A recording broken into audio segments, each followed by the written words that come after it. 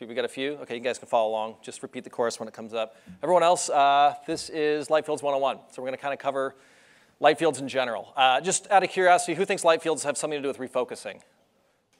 Good. All right, we're a little more educated than that. What about who thinks it's just a bunch of marketing shtick? That's not entirely wrong either. But all right, so here's what we're going to cover today. Light fields of a couple of different scales, what I call macroscopic light fields or holographic light fields. We'll delve into the history just a little bit, talk about capturing light fields. Then we're talking about micro light fields, which is probably what most people are familiar with. So holographic light fields are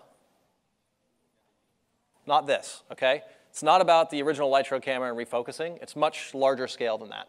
But to understand it properly, we should talk very quickly about what we mean by light. Light moves in straight lines. We model it as either rays or photons. But you can think of it as moving in completely straight lines. And it's everywhere, all around us. If you want to describe the light in a large space, you actually have to use 5 dimensions to talk about it, right? If you think about an individual light ray, you go to a single spot in space that's 3 dimensions, x, y, z. Then you have to specify the direction of the ray of light. That's 2 more dimensions, like latitude and longitude. So it's a 5-dimensional function when we talk about describing all the light in an area. 3 dimensions spatial, 2 dimensions of angular. However, that's a little bit overdetermined. It turns out that this light ray is the same as this light ray here. So you can actually collapse the 5-dimensional function down into a 4-dimensional surface.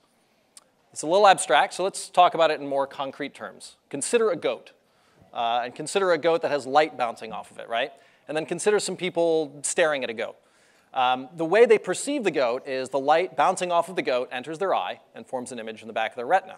And it's really critical, by the way, though the world is 3D, though we perceive it in 3D, in fact, we are sampling a 4-dimensional light field with our eyes, creating 2-dimensional images, OK? Now, if you do that, if you have this image of a goat, and you actually capture all of that light and you can play it back again, that's effectively a hologram. You actually can see every possible view of the goat through that light field. Consequently, you don't actually need the goat. You've got a hologram of the goat. You've got the perfect image of the goat.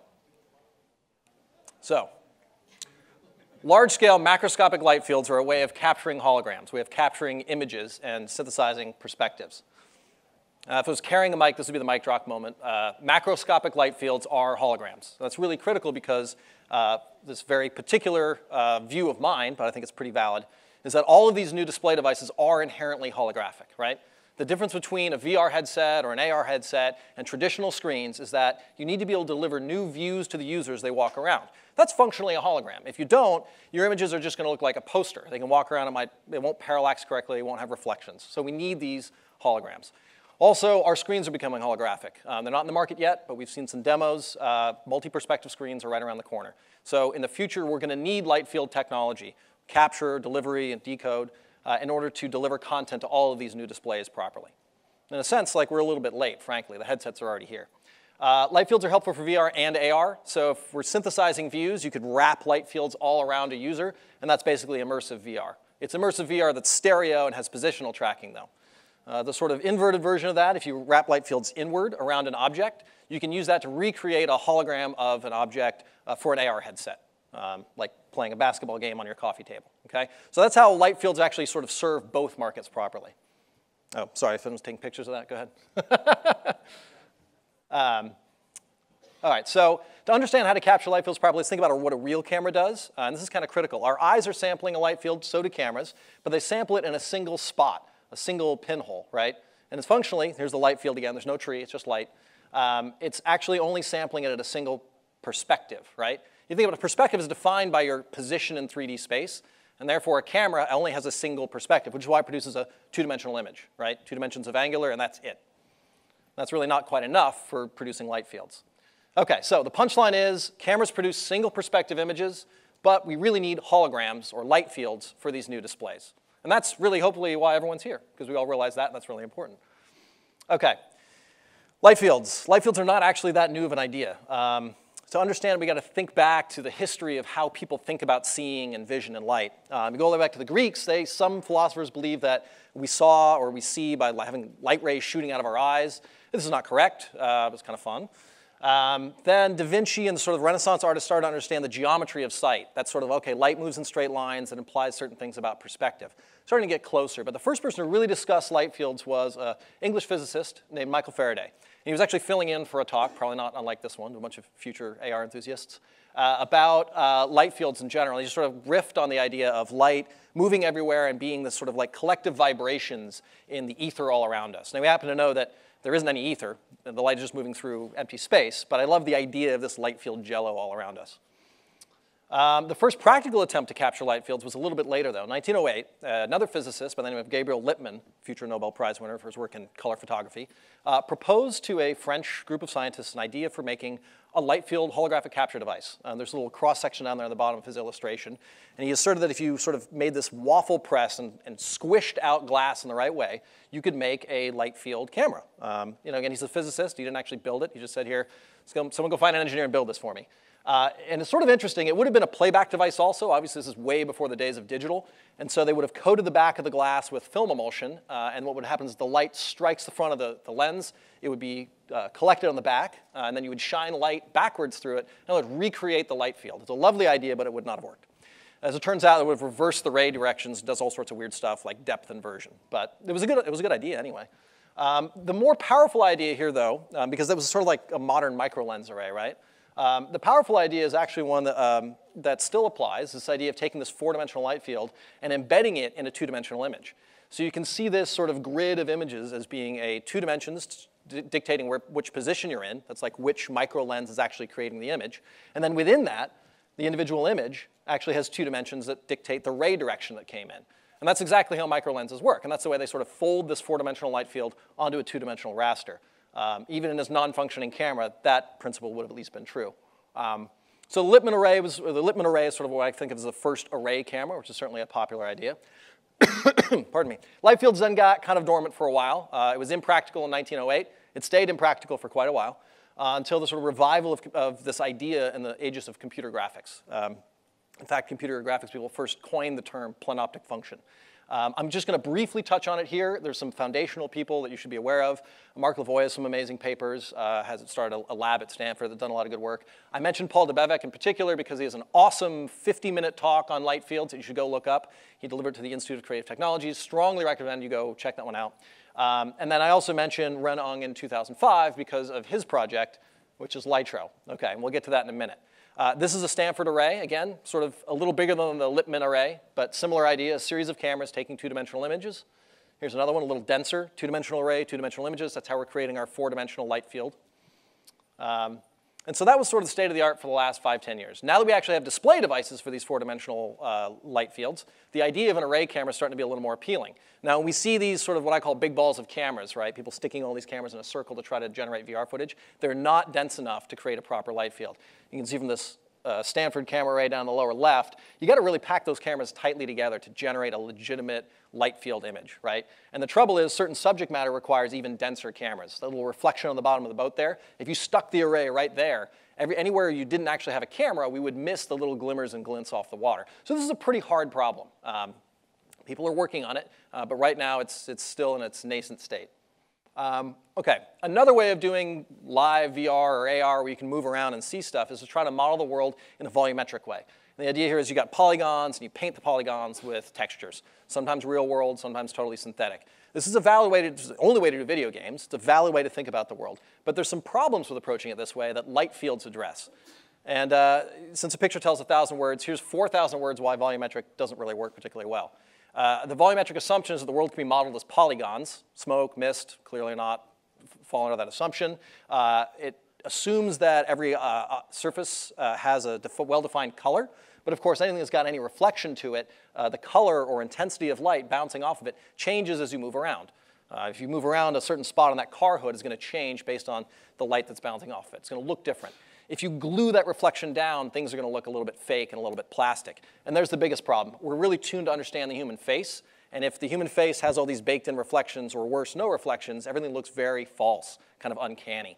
So my assertion is that volumetric is interesting, but will eventually fail and be a dead end, and we're going to need light fields to really properly produce the content people want to see. That's for VR and AR. Okay, so that's large-scale holographic light fields. There's other class of light fields, and this is what most people assume we talk about when we talk about light fields, which is the microscale light fields. Here's Ren Ong's project, the Litro camera, the original one, and it did refocusing. It was actually using a holographic light field as well, just a very, very small scale one, inside of a camera. There's that Lippmann-like array inside of a camera pressed up against the sensor. It was doing the same idea, though, two-dimensional embedding of a four-dimensional image, only instead of being outside of a camera on a large scale, it was very small, and was recording a hologram inside of a camera. And you can see here, this is an actual image taken from a Litro camera, and it's a series of little tiny lenses, and each one is an image of the back of the lens. Now, a hologram inside of a camera behaves very differently than a hologram outside of a camera. You can, if you're mathematically inclined, you can think of a lens as a tensor transform on a light field. But what that means is you can still do view synthesis. You can still move the light rays around because you've kept them separate and sort of figure out what views you would have seen if you had put the sensor in a different place. That's how you get your refocusing.